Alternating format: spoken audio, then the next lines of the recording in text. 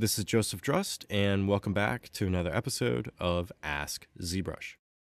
So we had a question sent in asking, I have Dynamic Subdivision active, but it isn't affecting my model. What should I do? So to start off, I just have ZBrush loaded up, and I have an example model here loaded in that was created with the ZModeler brush, and this is just based on some concept from the Border Break series.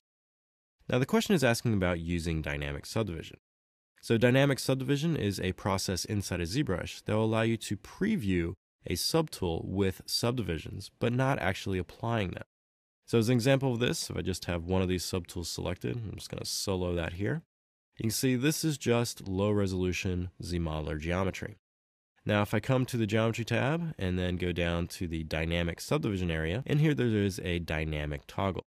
And so if I activate this, you're going to notice that the mesh has now become smooth. So it's previewing what this mesh would look like if it had traditional subdivisions apply. So it's giving you a dynamic subdivision. Now you can toggle this on and off at any time to see what the low resolution version of the mesh is, and then toggling it on, we'll see what the model would look like if it had subdivisions applied. So this is really handy when using the ZModeler brush to allow you to work on really low resolution geometry and then preview it as it would be in high resolution. Now, occasionally when you're working with Dynamic Subdivision, you may run into times where you go to activate this toggle over here and your mesh does not update to that Dynamic Subdivision mode.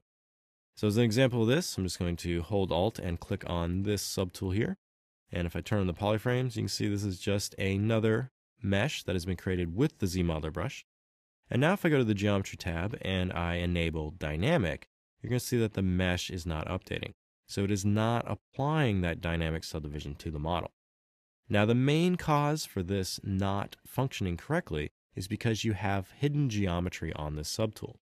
So if I come down to the Visibility tab here and open this up, and now I simply click Show Points, this is going to unhide all the geometry in that subtool. And as you'll see, this part of the model here was hidden. And so if you have hidden geometry and you go to activate Dynamic Subdivision, it will not activate correctly. So you need to make sure that you have all the parts of your model visible. And now if you go back up to the Geometry tab and then enable Dynamic Subdivision, your mesh will now preview with that Dynamic Subdivision. So you want to make sure that if you click Dynamic Subdivision and your mesh is not updating, just make sure that you don't have anything hidden on that model. So to resolve the visibility, just go down to the Visibility tab, simply click Show Points, and then that will restore all the visibility of that subtool. And now if you go to Dynamic Subdivision and toggle this on and off, you should get a change on your model. So if you have any other questions related to ZBrush pipelines or processes, please use the hashtag AskZBrush on Twitter.